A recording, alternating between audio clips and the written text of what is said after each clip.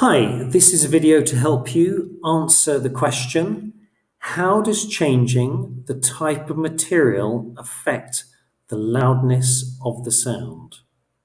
So what I'm changing here, my independent variable, is the type of material. What I'm measuring, my dependent variable, is the loudness of the sound.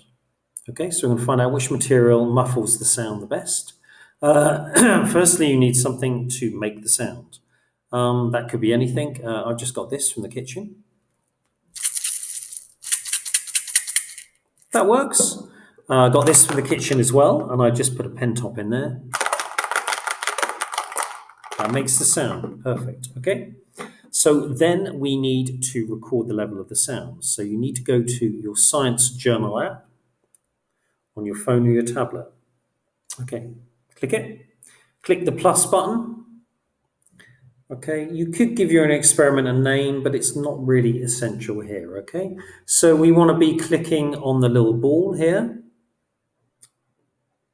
Okay, and then we want to get on the right sensor. So we move along right to the end where there's a loudspeaker. You should be able to see that fairly clearly there. Click the loudspeaker, and then you can see it's recording sound level in decibels. It's going up and down with my voice, okay? So record the sound level in an actual 1 point.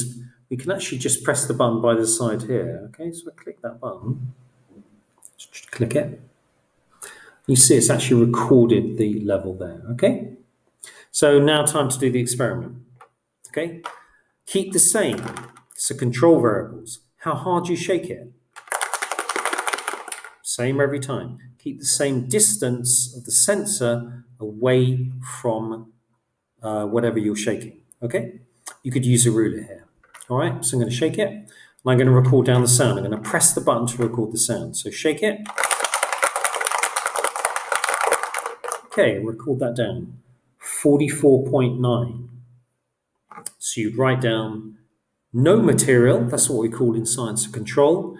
Now it's time to add our materials. We're going to add our change variables. Okay, so you could use different things from around your home. So I'm going to get a dishcloth here, wrap it around, and then do my experiment again. Remember, press that button, shake it the same strength and the same distance.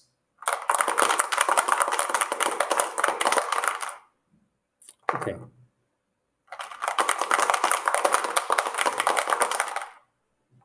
All right, so that one was slightly lower, 44.9. Okay, and I'd write that down. I'd write cloth on my table, and I would write 44.9 decibels. And then you could think about some different things around your house that you might want to test. So you could get some kitchen roll, other things, newspaper, some aluminium foil, regular paper, a towel, up to you. They won't all be the same thickness, but you just need one layer on each one, okay? And that's the experiment, and once you've finished all those, then you can go on to create a bar graph of your results and analyze your results.